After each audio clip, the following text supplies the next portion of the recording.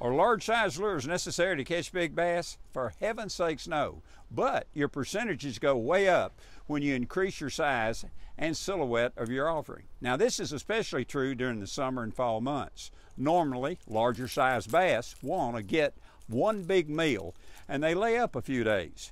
You can catch a monster sized bass on tiny lures, that's for sure. Now, it happens quite often, but when you increase the size of your lure, you're going to substantially increase your chances of catching bigger bass by offering a full course meal. Good luck.